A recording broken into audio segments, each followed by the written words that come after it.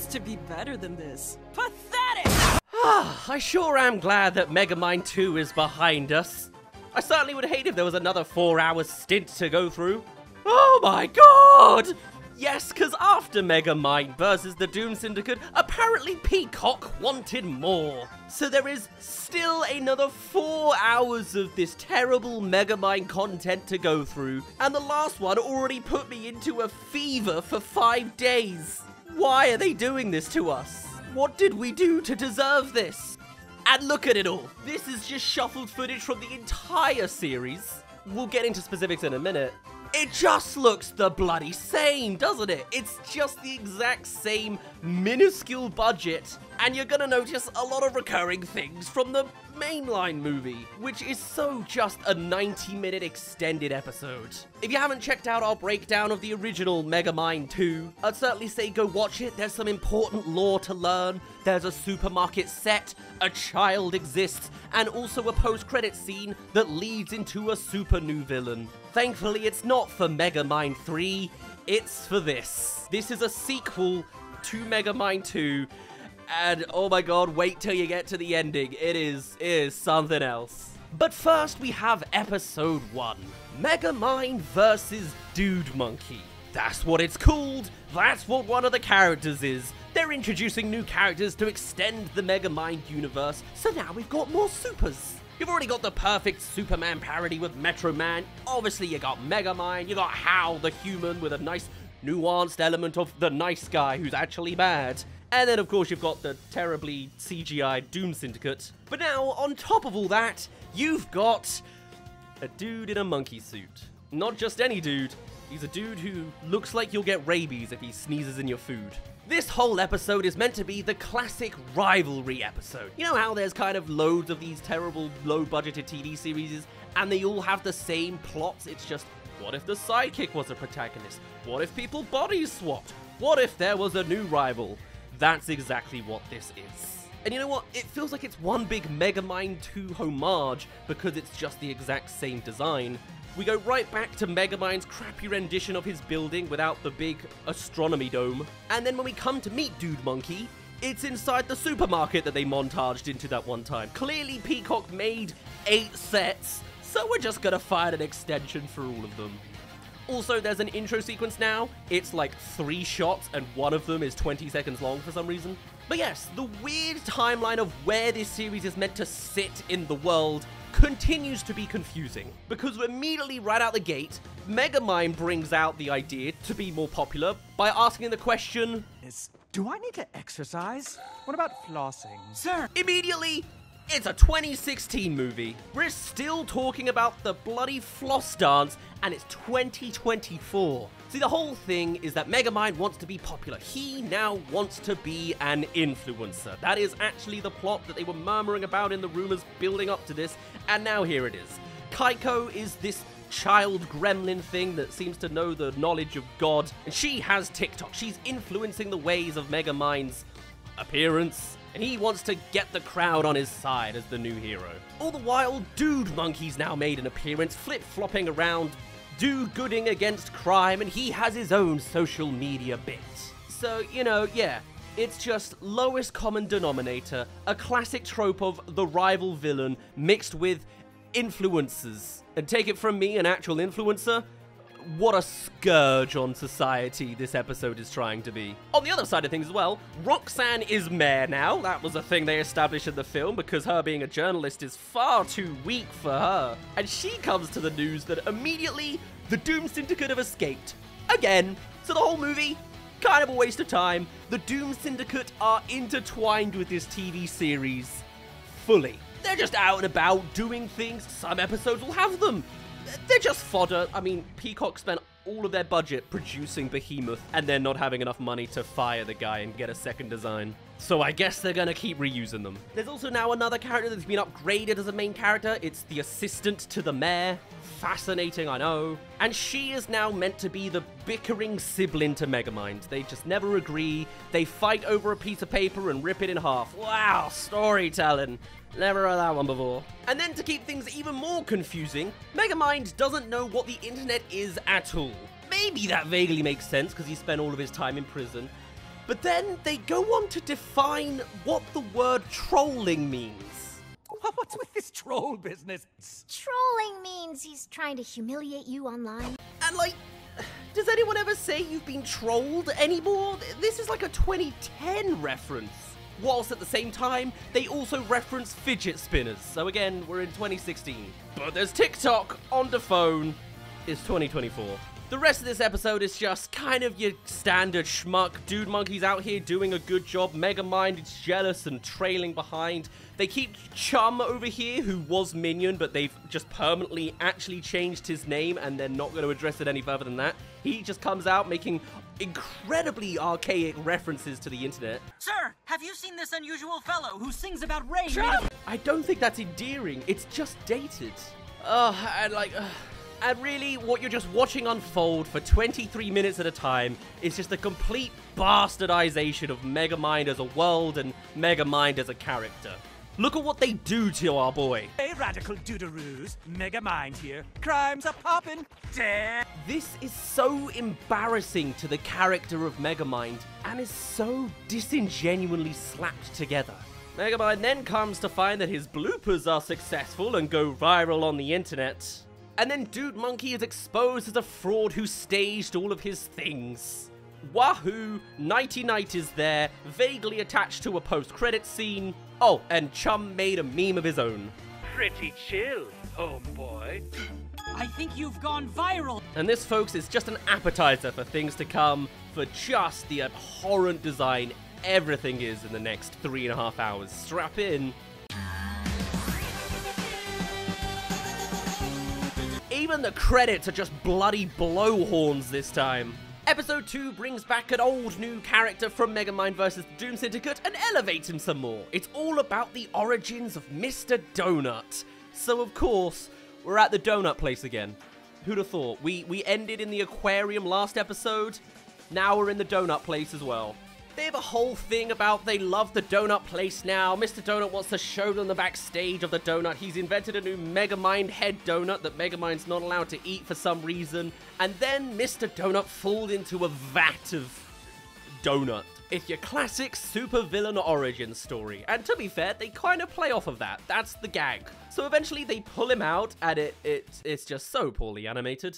But now he is permanently sticky, stuck inside his costume and everything attaches to him. With Mr. Donut saying all these suspicious lines like Mr. Donut will take over the world because he really enjoys his business, Megamind is convinced he'll become a supervillain. After some hijinks as well, Megamind attaches a laser gauntlet to his arm and he's practically set off and ready. All the while, the gang discover a sheet that Mr. Donut was putting together. Opera pay mega. Oh, I found a clue. Are you serious? Do you think the audience have concave heads or something? This is the stupidest, most simple sheet code I could possibly put together. Anyway, because of plot, Mr. Donut now also has amnesia. Classic I forgot how to write storytelling. And the fish trio drop down onto Mr. Donut, gushing all about how they're honored to be with Metro City's newest bad guy. All the pieces come together for him to completely forget himself and actually become that supervillain now. He even has a great super evil laugh, incredible. And Roxanne sees it all. So the girls go and meet up in the donut place and oh my god! Operation Payback Megamind? Wow! That's a genius bloody job, Roxanne! I love the part where you scribbled it in and then it came out scribbled in reverse to how you scribbled it in. And so, as a climax to the episode, Megamind is caught by Mr. Donut and the fish trio. He's ready to shoot him into a pool of sharks. And then the girls blast in with Mr. Donut's wife and kids. I don't know why they were with him, considering he was originally incredibly depressive and a non-character in Megamind 2. But don't worry about it. And they're like, your donut skills, they're for good, not for evil. Oh, you're right, my name is Mr. Donut, not Dr. Super Evil Laser Robot Man, or whatever he said his name was. Megamind does the whole calling out to him about Decision. What kind of person did I really want to be? And then they do a fight, they get jailed, they all eat donuts. Ugh. I'm only a quarter way done, but let's do it. Episode 3. This one's called Roach Hard with a Vengeance. This is all about cockroaches. It doesn't involve Roxanne, it doesn't involve the outside world at all, I believe. It's just entirely Megamind's lab. Also, a thing to note, what keeps recurring in this TV series is the child Keiko here keeps repeating the old title for this TV show. It wasn't always called Megamind Rules, it was called Megamind's Rules for Defending Your City. Kind of awkward to have changed your title considering it is baked into almost every episode's dialogue. And welcome to Megamind's Guide to Defending Your City. I'm Keiko. So after more eye-rollingly boomer lines like how Megamind says live screaming instead of live streaming, Chum here starts to clash with Keiko because he has to clean up everything. Apparently Keiko lives in the lair now whenever she's not at school, so she's constantly chewing crisps and leaving crumbs on the floor. All the while, Megamind is trying to film stuff with Keiko and Chum keeps interrupting by the ways of faulty equipment because of the dirt or other things. You know, it's vaguely plot. But anyway, where the real thing comes together is cockroaches appear. Oh my god. And Megamind is apparently scared stiff of the damn thing. So Megamind runs to his dorm room, which is just next to the lobby now? I thought it was in a basement. And Chum accidentally sprays it with intelligence booster. Why do they have that? Why have they used it before? What is it? Alright. And now the cockroach queen is a super genius, just like Megamind. And she's like, I'm gonna use the spray to make a super evil, intelligent army of roaches everywhere. To which the recurring response to that is... That's actually a pretty airtight evil plan. No, it's not! Use a bloody brain cell, please! If everybody's smart, then they're probably gonna clash intellectually about what's the next best thing to do. They're gonna disagree on everything. But no, it's an airtight evil plan. Cockroaches could take over the world if they had one stat in intelligence. There's no issues about their size. They're invulnerable, right? Nuke 'em. They're fine. So this cockroach queen is now blackmailing Megamind in the Doom room in order to get them to give over the intelligence can, saying like she's gonna do terrible things like swim in his mug, put her skin in his shoe and walk on his face. Oh god, I hate this.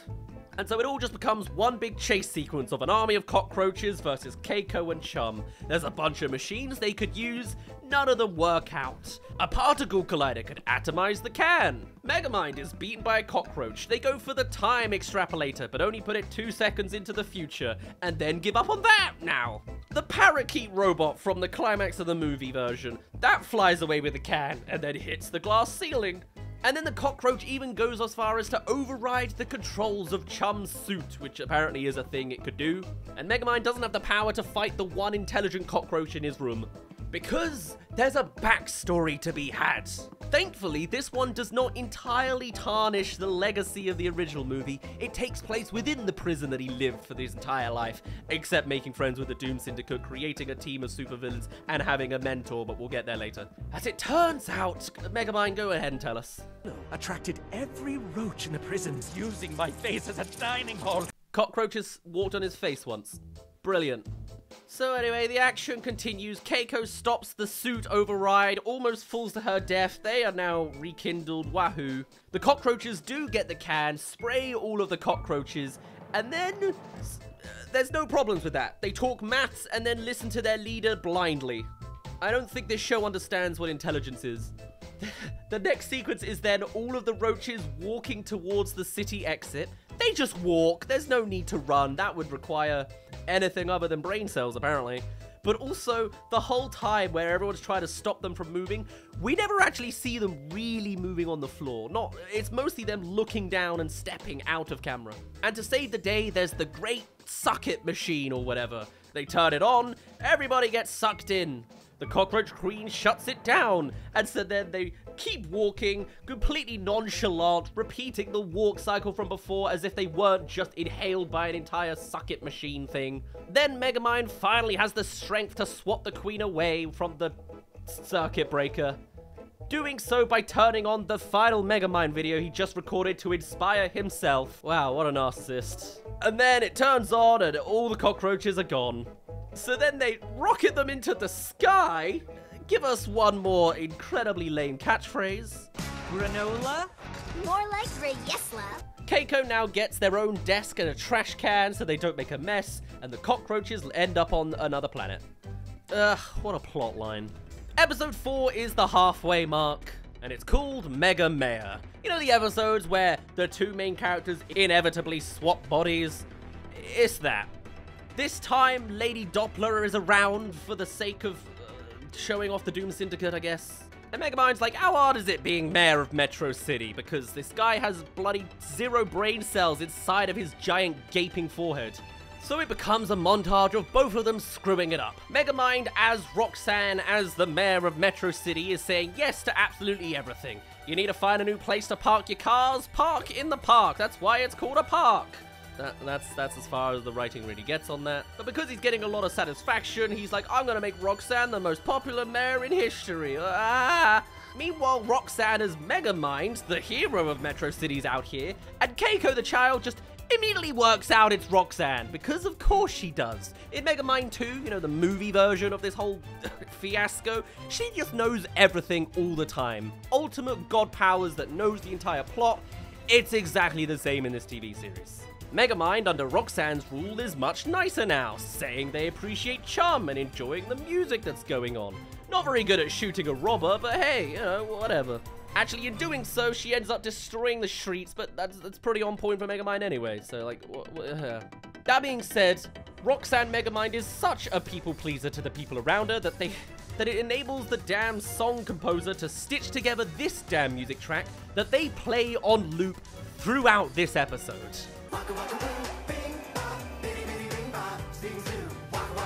Why are you putting us through this? Please stop.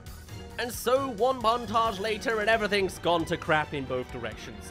Lady Doppler is vaguely appearing, zapping televisions in that one supermarket set.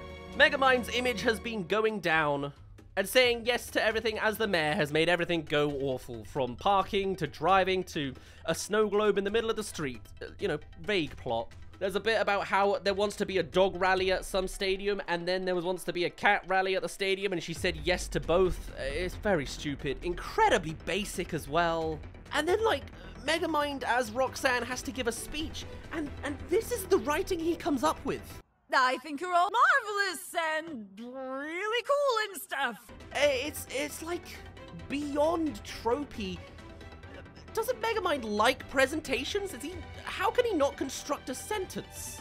This is so bad, both from Megamind as a character and from whoever wrote this schmuck. I generally don't have an actual problem with the team behind this series, you know? They're clearly just animators with no budget and no time. This is mostly a Peacock executive thing, but also, where does Peacock hire these writers? There is no intention here. This isn't an underrated writer with an undercooked prompt. The animators are fine though. It's just the resources and the leaders, I tell ya. Anyway, Lady Doppler makes a scene. You used to be better than this. Pathetic! And then we loop around one last time with Megamind Roxanne's speech about how if we could imagine being in the other person's shoes, we could love each other, cat dog person.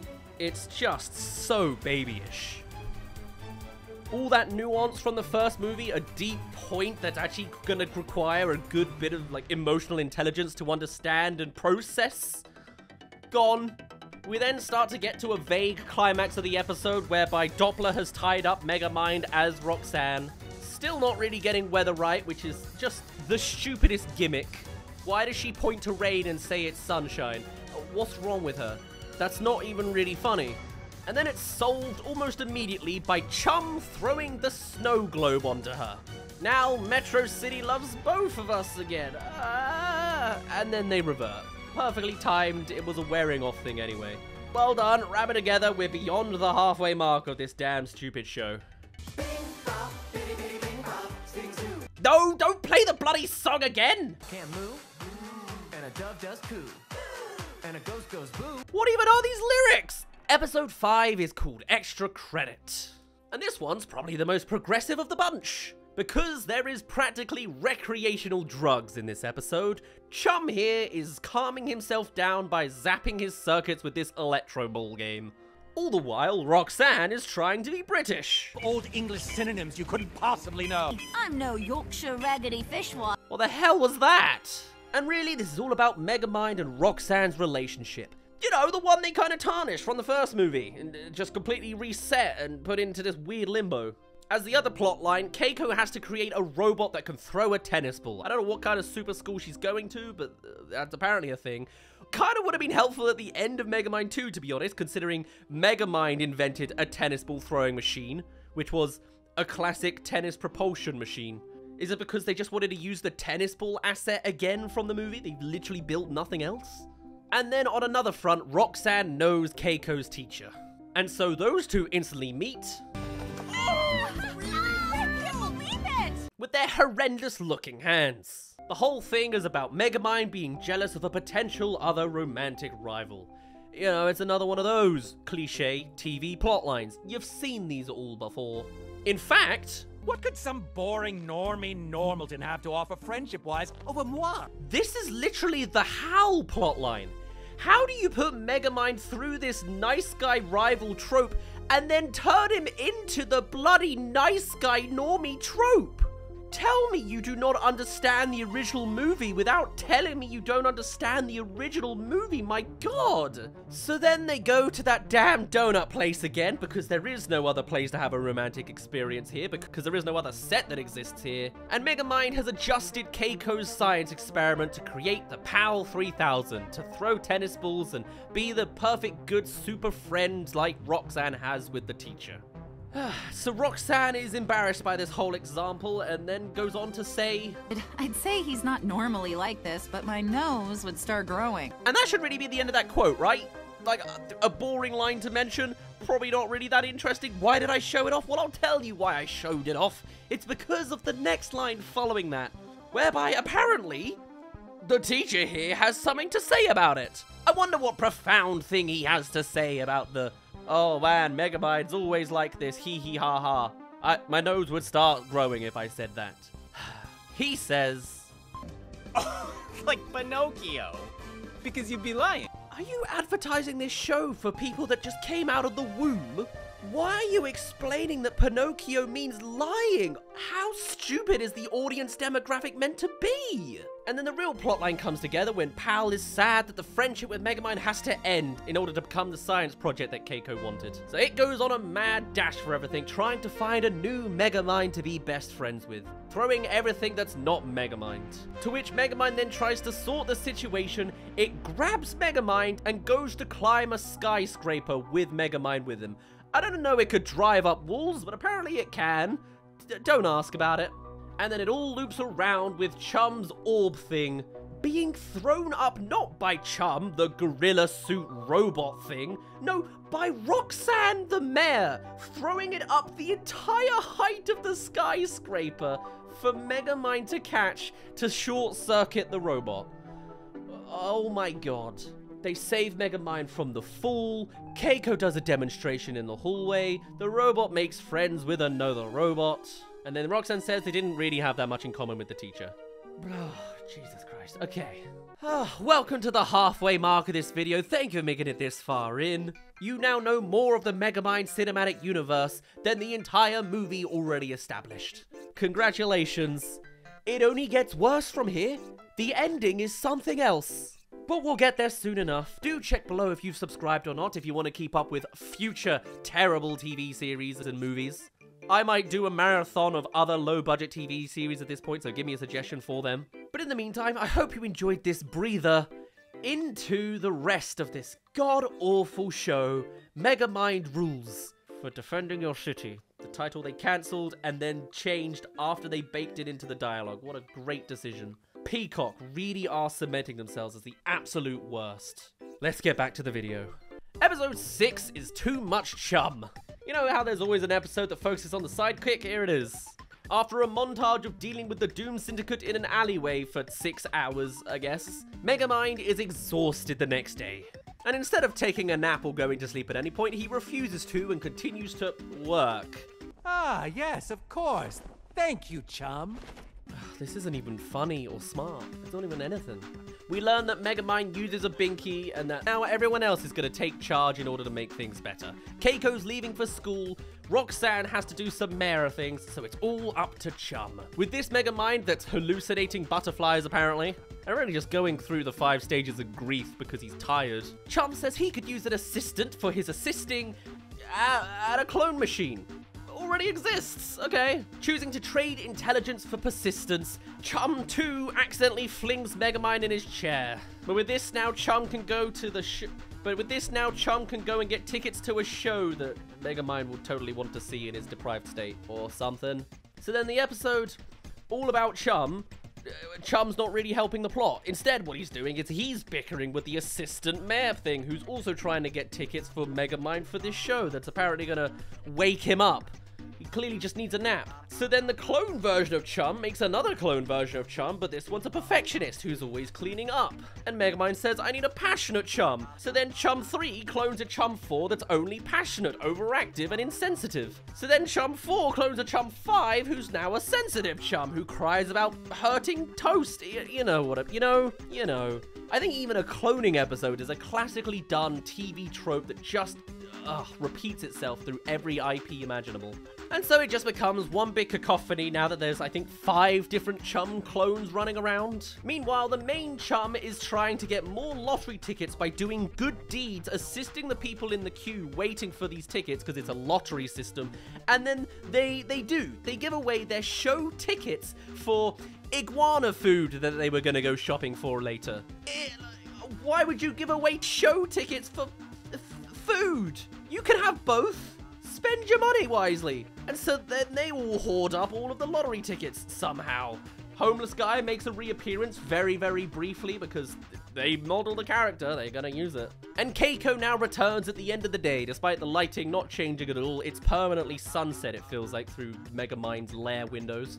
And Keiko, having just walked in, immediately has worked out what's happened again. Knows that Chum needed help, and so cloned a Chum, who then cloned a Chum, who then cloned a Chum, and then had Megamind do a mega meltdown. Why do you know everything, you child? And you know what Chum says in response to all that? Chum 5, I imagine? No! Well, actually, yes. Where are the jokes? A 40-foot behemoth is here now. Don't know why he's 40 feet. Just is.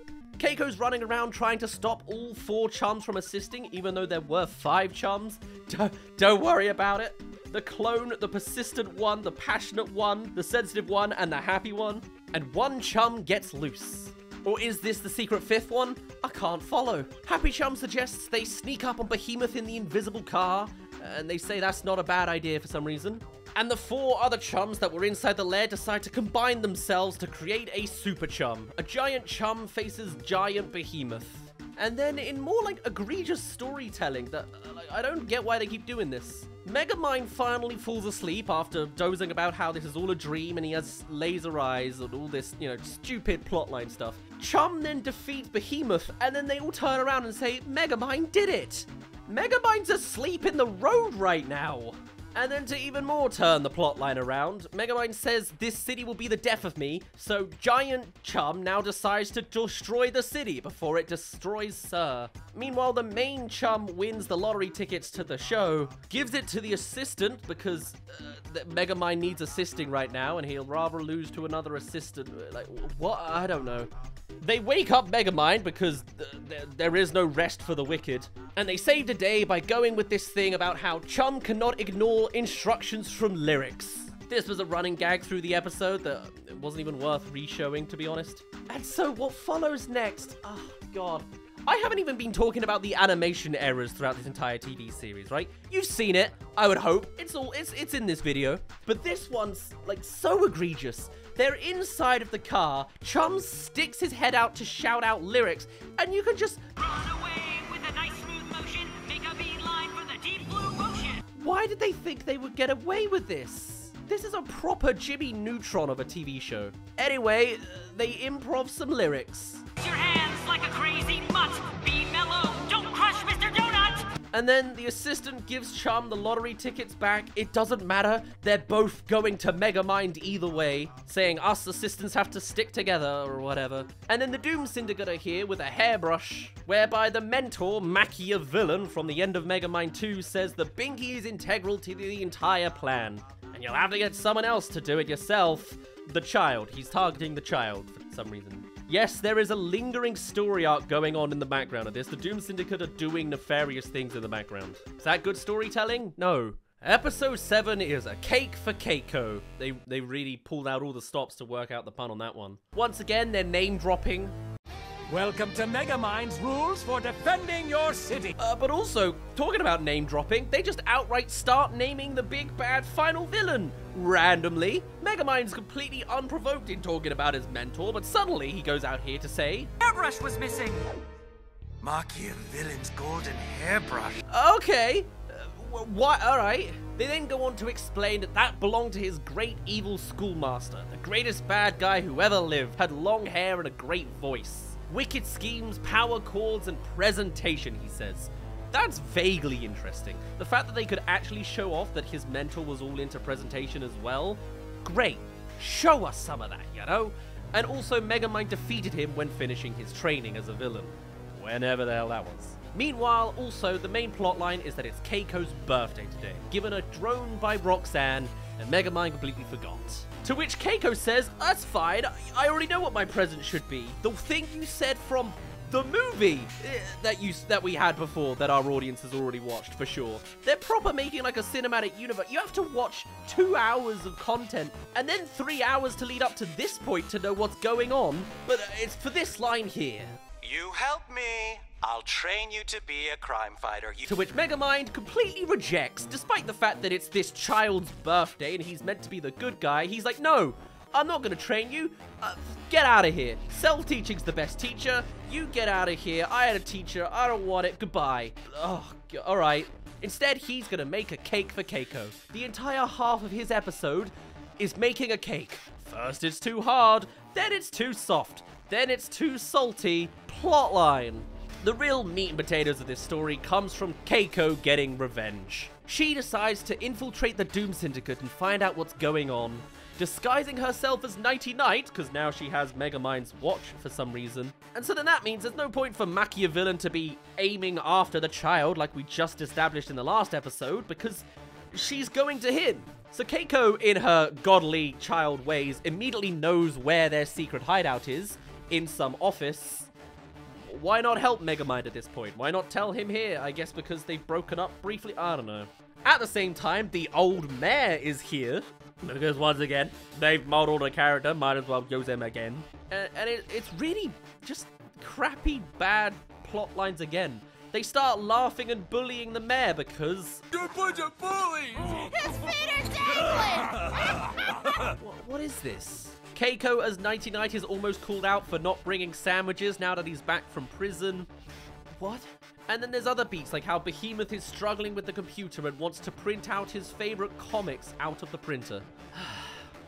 That being said, I do like this next line that Behemoth says. Completely out of left field and way more mature than the rest of this whole series. Patient, or Behemoth crush and melt your bones!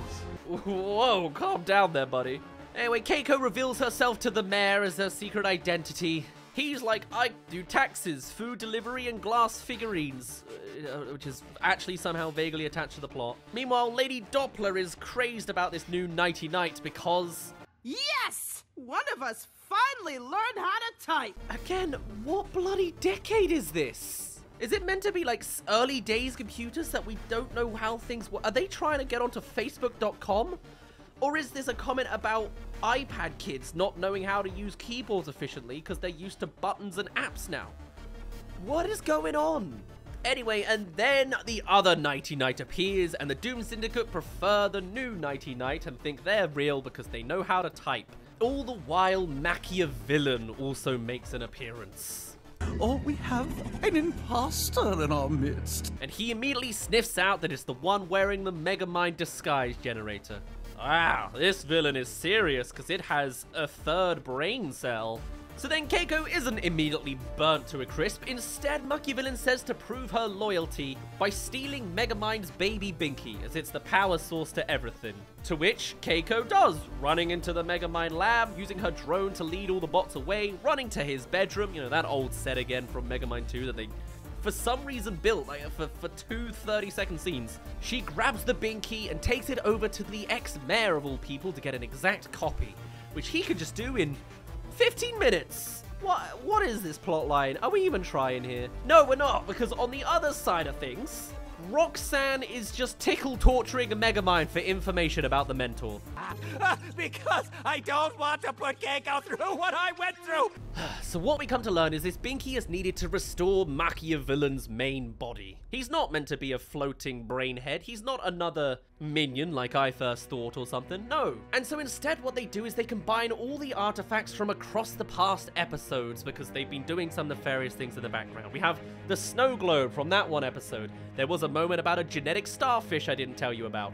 The French guy got an isotope during that late night alleyway scene. And Machiavillain's evil hairbrush gets his DNA back. And with the power of the Binky all together... But I just gave you a fake Binky, dude. And I got the real one right here. What is... Ah! Why would you say that? It ruins all tension and build-up and payoff. You know, the most basic thing in writing to keep things impactful is see it dysfunction. Don't just say I gave you the fake Binky, bye. Ah! So then the child just runs away from them the entire time, running down an alleyway, running between the entire Doom Syndicate. Keiko gets Pierre pressure to hypnotize himself by recording and playing back his own thing, and the Doom Syndicate are defeated by a child again. To which the brain says that actually they took the real one, using the monologue to swap Binkies because this villain is serious. Keiko then goes to confess to Megamind about the big bad that's just happened. He wants to reveal the birthday surprise, saying you deserve every crumb. Here's a cake and a hero costume. Let's begin your training. And then after all this build-up of I have something to say, no, I do, you know, that classic trope because these writers haven't actually written anything original the entire time, she then just turns around and says... My mom has a thing for me at home, so I gotta go. Nothing! She goes home, does nothing. Confession deleted. As we come to the cliffhanger that Machiavillain has reappeared. Time for the final episode. Episode 8, Who Wants to Save the City? The final episode. It's the final boss, and it's all about presentation. Key to supervillainy is presentation. He's an elf twink. I thought he was gonna be like this big, kind of brutish, wide-shouldered guy. This does not match the voice at all. Why is his brain not visible? Did his brain just come out of his shell? Like, how... None of this connects at all. But it's time for Machiavillain's major plan. It's not to destroy Megamind, it's to destroy who he thinks he's become. Now, suddenly, there's a comet. It happens every 100 days. 100 days? That's 3 times a year. Meanwhile, now, finally, Keiko confesses about the Binky to Chum, and about Machiavillain, and he keeps freaking out despite supposedly having to be quiet at this moment. And Megamind is meant to be out there doing a big display that everyone's there to see for the Comet Festival, but he overslept, rushing out, meaning Keiko can't confess to him, he's too late, he won't listen. You know, it's that damn plotline again. To which Machiavillain appears on the TV. Finally, nothing barred. The plotline is finally here. 5 hours into this cinematic universe. And you know, it's vaguely, almost, okay. It's a back and forth scene between Megamind and Machiavillain on the screen. We favor to win. It doesn't matter if you win or lose, it's how well you play the game. It's vaguely trying to follow the tropes of him talking to Metro Man, which is great. It's not done that great, but it's vaguely there. So Machiavillain says, return to villainy or be faced with the ultimate challenge. Because this show is written for literal 3-year-olds. And Machiavillain goes to put Megamind onto a giant evil game show. Who Wants to Save the City? You know, the name of the damn thing. Megamind has 1 hour to pass 3 heroic challenges. If you stop all 3, I will leave in peace. Why isn't he looking at the camera? This is going to Megamind and he's looking off screen like he's at a press conference. So anyway, it then becomes 3 very basic riddles. The first takes them to the dome telescope place, whereby they see that Pierre Pressure is there, who's gonna hypnotize all of Metro City at once. So after duplicating himself multiple times, I don't know how they did that, the 2 of them fight. Megamind has rapid fire shots against them all and misses a bunch, destroying the whole place. And then they move to the next. Number 2 takes them to the power station where Lady Doppler is there with a flash flood of lightning, she says. To which Keiko literally just comes out walking to distract her as they then water hose her to zap her down. Why is there a water hose next to a power station? I don't know. But now the power grid is fried as well. And then the last location is at Megamind's lair, as because of the electric grid going down, they managed to walk in, not worry about security, and then when security do come in, because there's an emergency backup generator that gave them time to go into the lair apparently, Machiavillain immediately presses a button to make all the brain bots go to his side, because there's a button for that apparently. Now the brain bots are committing all of the crimes out in the streets. So Megamind's like, hey, we can break the antenna to stop all of them at once. So then there's a remote to the laser satellite in the sky that they have, just in the car. They press the button, it shoots the antenna, wahoo. Except in reality, what happens is the laser shoots the comet in the sky. Now it's heading towards Metro City. It's the comet will destroy the town plotline. And Megamind, in his incredibly brainless way, is just like... Megamind will know what to do! I have no idea what to do! Yeah, he's like, it's a hero problem way above my hero grade. And then he goes on to reveal, oh my god, he never intentionally defeated Machiavillain. He accidentally left the gamma chamber on while heating a burrito, and it burnt down his entire fortress to ashes. On that lie, I went from being an ordinary villain to a super one. When he was in prison? Megamind then goes on to montage, super dosing up his gun in order to shoot down the comet. It's a whole shebang thing, vaguely. And then... Hey, Comet! This one's for the dinosaurs! It didn't work. And instead what happens is Machiavillain makes an appearance using the binky. Superman flies up to the Megamind statue, chest burns it so that it can also fly, and... That's right, Machiavillain steps in to be the new superhero, coming down to the crowd saying Metro City's true hero has arrived. There's only 3 minutes left of this episode. How are they gonna loop this together without pacing issues? Keiko then goes down and says it's all my fault, I gave him the binky, wah wah wah. Megamind's like, the binky is the last thing I have from my home world. He's immediately not upset about that because Machiavillain tricked the both of them. And then a final press conference comes out whereby we see all of Megamind's actions recontextualized. With Machiavillain saying he's returned to his old evil ways, shooting the telescope, destroying the power grid, unleashing the brain bots, and detouring the comet towards us. And Roxanne, as the mayor, with no time to really process it or understand any opinion, despite clearly having emotional ties to make sense of this, has to declare Megamind as public enemy #1. Through and through, Machiavillain has won. So, how do you think they solve it in less than a minute, would you say? How do you think they're going to end this TV series? I'll tell you how, with one simple clip. Oh my god. We still have one card left to play. Have to find Metro Man. And that is the fucking ending. There is no conclusion to this episode. There is no conclusion to this full story arc. Machiavillain has made an appearance. He comes in, one-shots Megamind, and wins. And Megamind says, hey, let's go find Metro Man. Cut to credits. There are no more episodes of Megamind Rules. There are 8 episodes, and that is it. No episode 9. They are coming for low-budget CGI Markiplier. No conclusion, no payoff. And I wouldn't be surprised if this series is dead in the water after this response. Wouldn't that be hilarious? Megamind the Peacock series is cancelled, and it ends with Megamind just being bloody destroyed. I've been saying throughout this series while I was watching it, and in Megamind 2 too, where is Metro Man? Are they not gonna touch him? He's clearly gonna be a character they're gonna want to bring back from the dead. Yeah, they're bringing him back for season 2. That's it. This incredibly poorly designed super villain mentor that shouldn't exist in the lore pops in, does his thing, doesn't get concluded. This cinematic universe they've introduced is triple the length of the original. It is a gigantic stain bigger than the legacy at this point of the actual Megamind, and that's where they end it. Megamind Rules is literally incomplete. It is unfinished schmuck. I have wasted 6 hours of my time watching these two projects together, and that's not even including the hour and 16 minutes I spent talking about this one and then the editing I gotta do afterwards. This has been an absolute mind-melting catastrophe. It's so cheap. Every set is reused as much as possible, and there is no originality in any line, in any character, in any plot. It's just a TV series extension schmuck. It's a content farm of Megamind. An official content farm.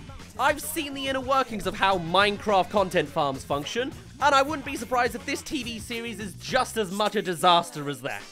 I detest Minecraft content farms, and I detest this. Oh my god, we are so far gone from the original Megamind now.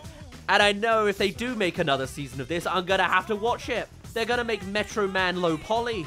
The last project, Megamind vs. the Doom Syndicate, put me into a fever for 5 days. This is more than double the length of that, so I guess I will see you in April when I'm done falling into the unconscious plane. On that terrible note, I'm gonna end things off there. My name's been Daz. Thank you for making it to the end of this god-awful series. Honestly, if I don't die in the next week, I might consider doing other terrible low-budget TV series, because this was a gold mine of something. So let me know what you'd like to see, and I will see you in a little bit. Oh, good God.